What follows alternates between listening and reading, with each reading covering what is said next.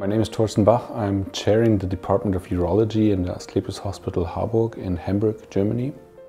When you look back in history, I think there's probably no organ in man where so many different treatment options have been tried than the prostate, and so many different treatment options have been left clinical use again.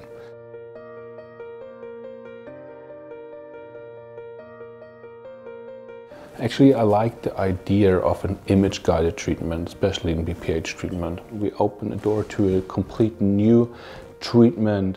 The task is to define resection borders, and you can see that especially in transrectal ultrasound for the prostate very nicely.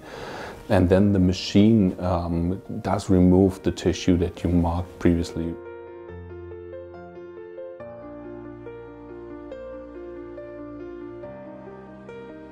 An image-guided transrectal real-time ultrasound, I think, truly drives BPH treatment to a new level.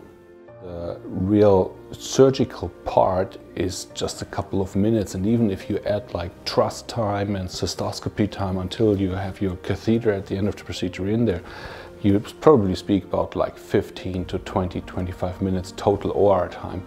And this is independent of prostate size. This is extremely fast. Which again adds, I think, a profit for the patient, because the anesthesia time on the long run goes down, so that we have much less anesthesia time than we have with the classic methods. I think aquablation has the potential to really become a standard treatment in BPH as compared to our classic treatments, resection, open surgery, or also laser surgery.